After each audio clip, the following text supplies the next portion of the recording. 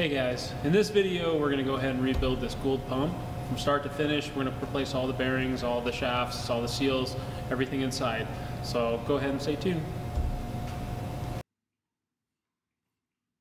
Alright, so to begin we're going to start by removing that coupling unit. This one is a jaw style coupler, so what we're going to do to begin is just remove the set screws that hold in the keyway and lock these couplers down to the shaft. I'm just going to remove both sides, make sure that there's not double set screwed. I believe this one isn't, but it's always a good thing to check, especially when you're out in the field.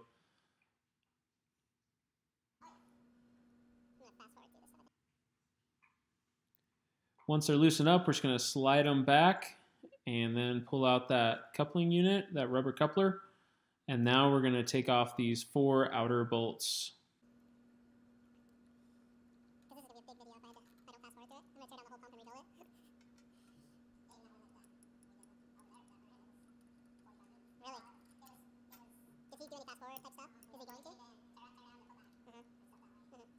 I did like a little opening shot on this, and then I was like, I'm not gonna. I watched a video another teacher made on YouTube, and he rebuilt a motor, and it's like he fast forwards in between each thing. He says what he like dubbed it, and says, now I'm gonna do.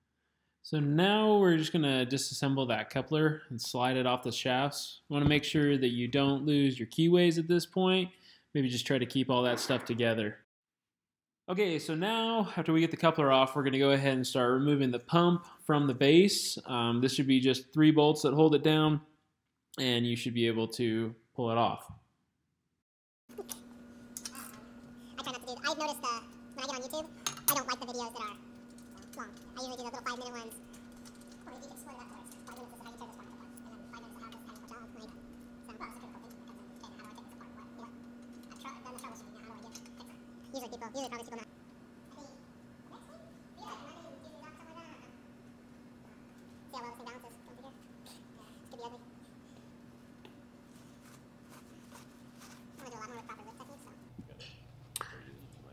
Okay, so now we're gonna go ahead and rig this thing up. I decided to put the sling through the top cross members here, but there's probably a couple different ways you can do it. You can choke it, you can basket it. This is just the way I decided to do it this time. It seemed to work all right.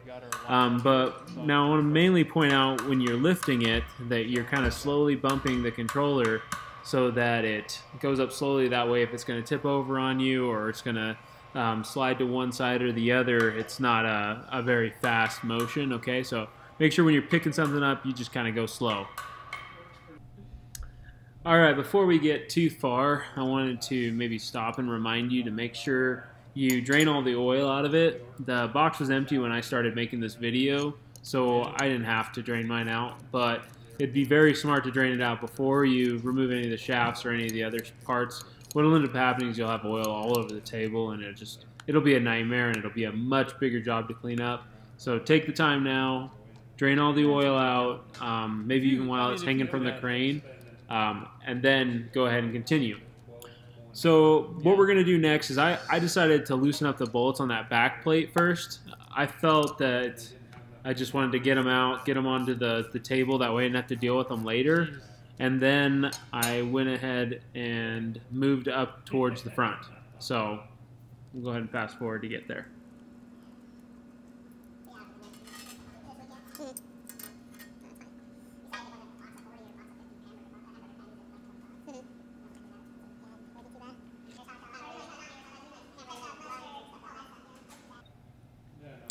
So the part that has those 2 flanges connected to it is typically called the volute or the impeller box. That's pretty much where the impeller's housed. All the water or material that you're going to be pumping flows in and gets pumped back out.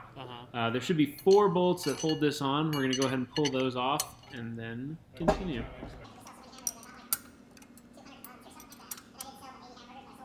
So I covered it.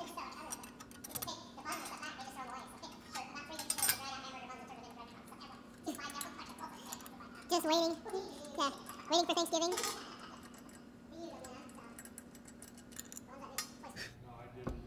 So after I got the bolts out of the volute, I went ahead and separated them. I was able to just lift up the stuffing box and pull them apart, but you might need to put like a piece of wood underneath it just so it doesn't fall if this is a bigger pump maybe.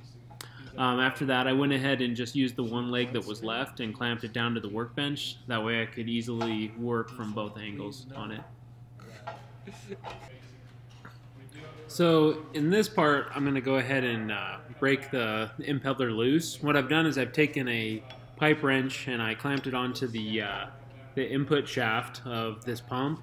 I'd rather not see you guys use a pipe wrench, but right now that's all we have. I'm working on getting one built that will save that impeller shaft, or I mean that input shaft. But for right now, you can use a pipe wrench. Just be very careful with it. We'd rather not knurl up the end there.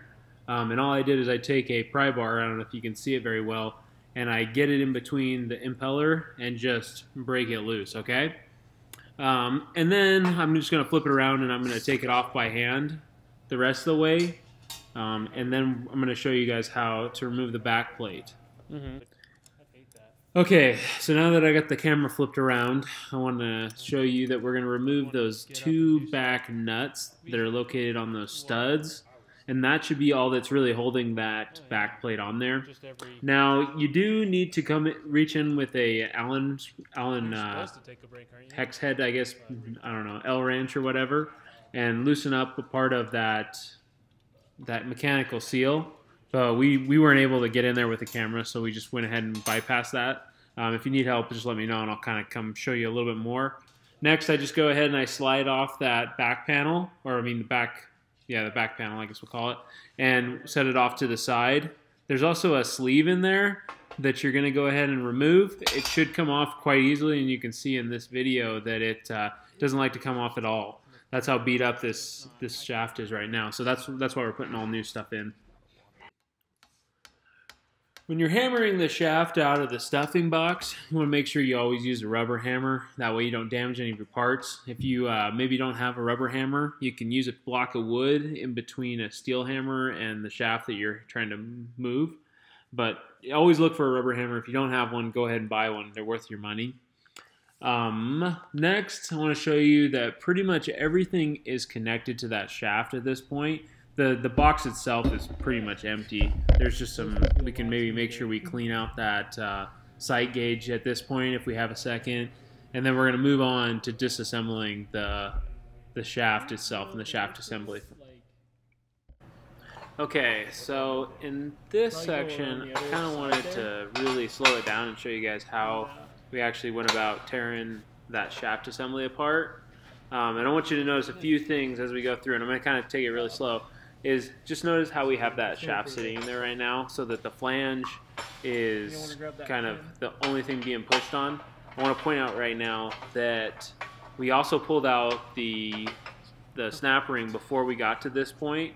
If you don't pull out the snap ring, you'll never get that thing to push apart, and you'll even notice that the snap ring, somebody's tried a good few times to push it out, and it will not go. So make sure you take the time, move that snap ring, or else you'll never get it apart. Now I'm also going to go down low and I'm going to hold on to that shaft. That way when it finally does push out of the bore there, it doesn't fall and hit the ground and wreck those threads on the other side. It's just a double in your work if you have an accident like that, okay? Take the time, just hold on to it.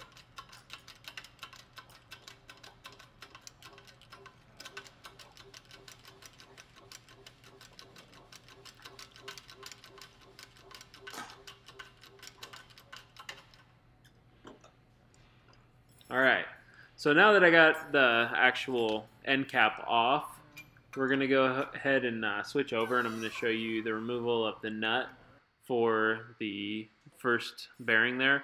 And I'm just going to show you how to take the lock nut mechanism off, and all I do is I just tap it back with a punch and then straighten it out a little bit. You could flip this up so it's straight up and down if necessary, but we were trying to show you with the camera. This isn't the most easy process. So the nut now, it came off pretty easy with a set of channel locks. All we did was just spin it a little bit and it came off really easy. Okay, so we're back to the press, and now what we're going to do is we're going to press off each of those bearings. Now each of those bearings are pressed up against a shoulder. So you want to make sure you don't press them further on the shaft. You want to press them off of each end. And they both come off of either, or one comes off one end, one comes off the other end, okay? So it's not like they both come off the same end or anything like that. And we're just going to go through the same process we did with the end cap, where I'm going to hold on to the bottom, and we're just going to press each one of them out.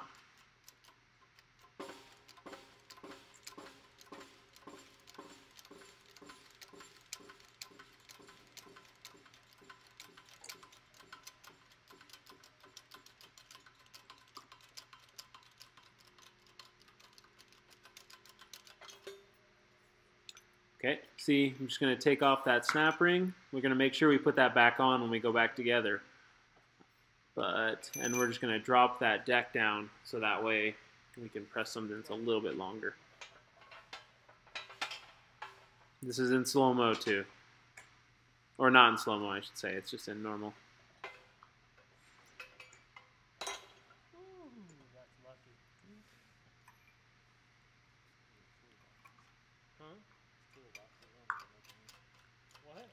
And this one, though it looks like it's going to go a long way, it only has to press off that like 1 inch shoulder there, so it goes off pretty fast too. So be careful with that one.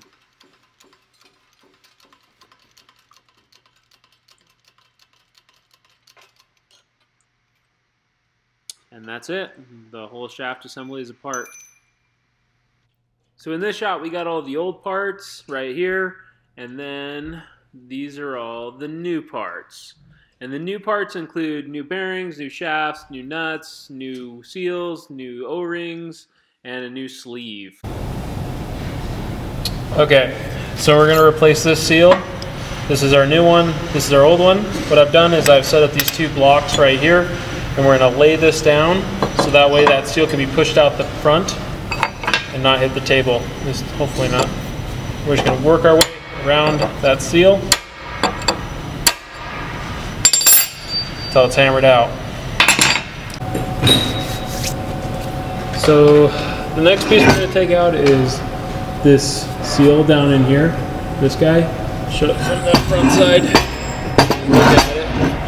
You can see this is the seal. It's all one piece. So we're going to go ahead and flip this over and knock it out. Just again, work your way around the outside. It just pops right out. You can see that's our old seal. There should be another piece here, but it actually broke off ours. So we'll go ahead and throw that to the side. I'm going to take my steel wool again, spend some time cleaning up that bore. Just make sure there's nothing that seal has to work against. Okay, so we tried to hammer this seal in there, and it's too big and floppy. It wouldn't go. So what we're going to do is we're going to press it in now. And we're just going to take a plate that is at least as wide as that seal is. Set it down on top of it. And then I got a block. Ooh, that's too long. So we're just going to go ahead and extend the,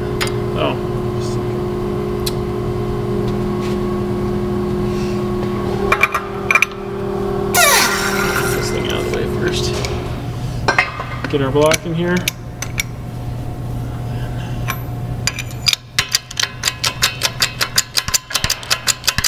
Press that seal down in.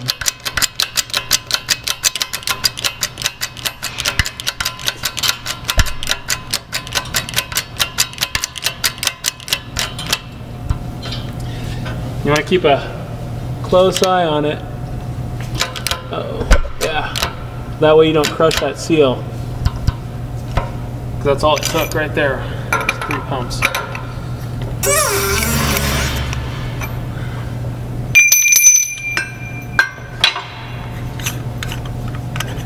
Yep. Just want to make sure it's perfectly seated all the way around, and that one's there. Okay. Moving it in.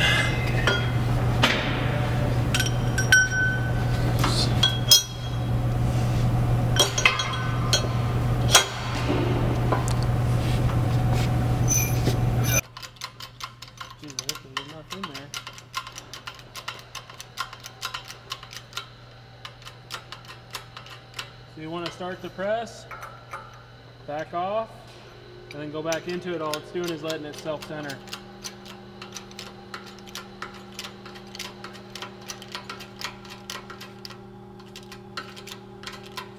All we're going to do is make sure that there's no space in between this bearing and that sleeve. That shoulder came all the way down. Okay. So next is the other side. I want to make sure we put that snap ring on first. Otherwise, you have to pull that bearing back off. Let's see if we can get this.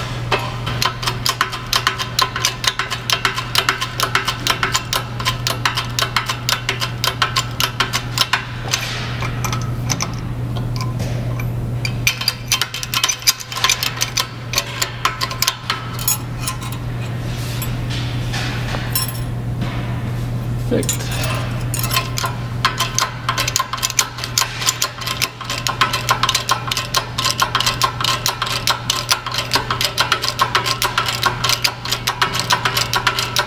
Again, just making sure that this is all the way down on that shoulder. Looks good.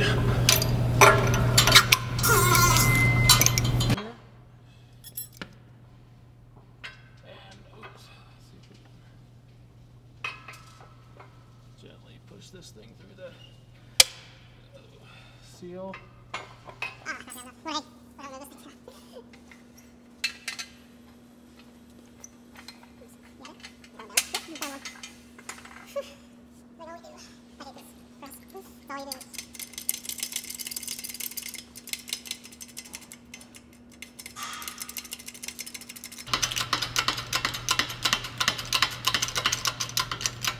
With this one, all we need to do is make sure that that snap ring can pop down into the snap ring groove. I think that's a little bit more. Oops.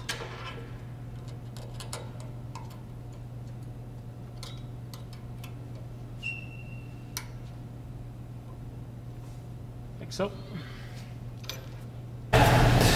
Okay, I didn't show me pulling this O-ring off, but we're going to go ahead and put a new one on here. I got to get it out of this packaging.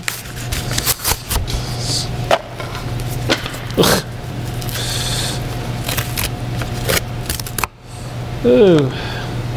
When I like putting O-rings on, I always put some lube on them, especially if they're going to have to be forced into a barrel, pretty much is what's going to happen here.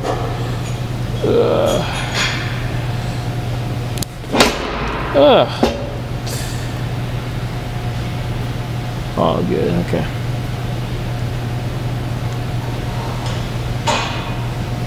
Okay. We're going to put a little bit around here, on the outside. See it good? Yep. Put a little bit into this. Make sure you get that chamfer really good.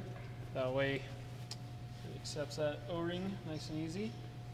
Want to make sure we put some on the inside of this seal in here too. We're going to actually add some to the shaft too, just in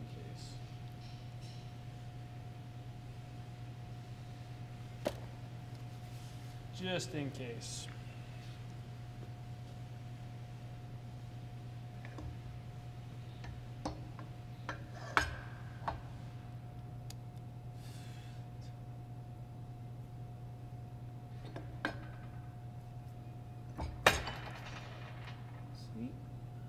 First section done.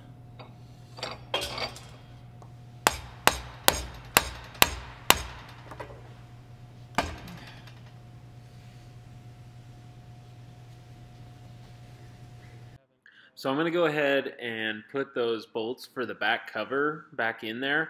Now we're just kind of putting them in there loosely because these are the same adjustment bolts that will actually set the impeller to the correct clearance. So there's no reason to tighten them all the way down or get crazy with them, all right?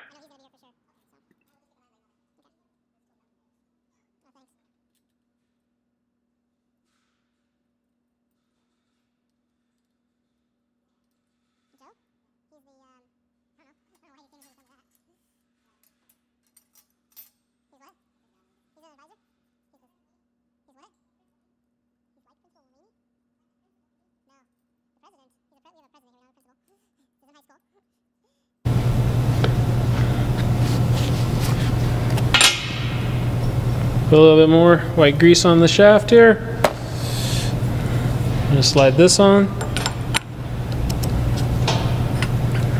Make sure it's a nice, smooth fit. No hammering involved there. Faceplate.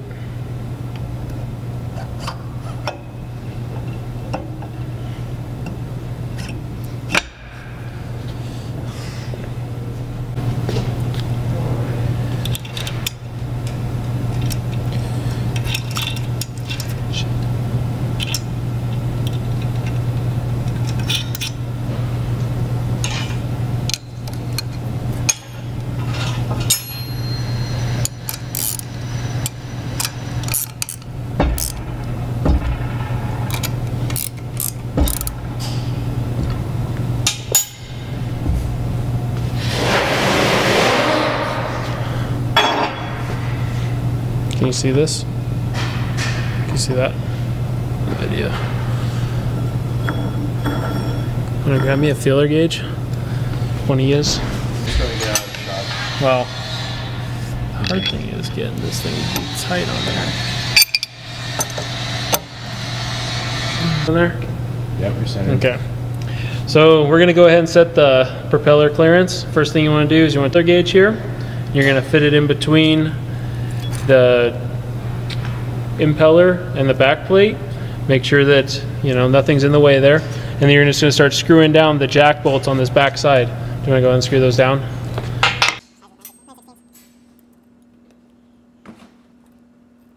Oh, too much, back it off. See how it's too tight now, so you just want to loose, snug fit right there. Okay, so go ahead and tighten them all up to that same amount. We might loosen that one actually a little bit. Can you loosen those?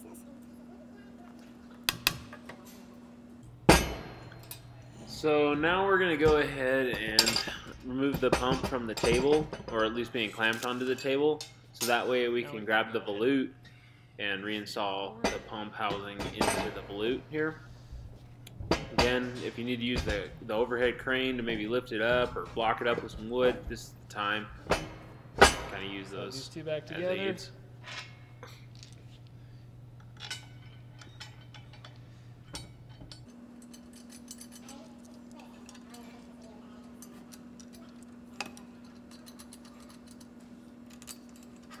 What you gonna do? Our cross tightening pattern. So we're gonna just come up here, we're gonna snug it down. We're gonna go down to this lower one over here. Tighten it up. Go back to the top corner here. And down here. And I always run back through them, just make sure that they stay tight. Now, I decided to put the oil back in before I reinstalled it, mainly because not always are you able to see the sight gauge, or sometimes it's in a really difficult spot, or maybe it's not even perfectly level. So I just went ahead and took some 80/90, that's what I believe this pump calls out for, and filled it up to where the gauge was about halfway full.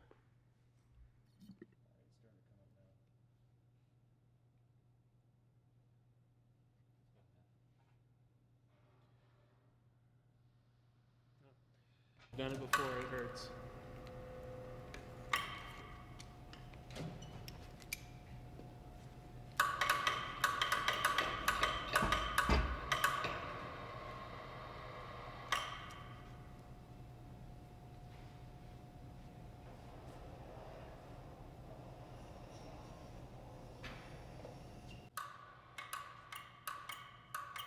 So I'm now reinstalling this pump onto the skid. Now the big difference between this and the real life out in the field is there's no pipes hooked up to that volute.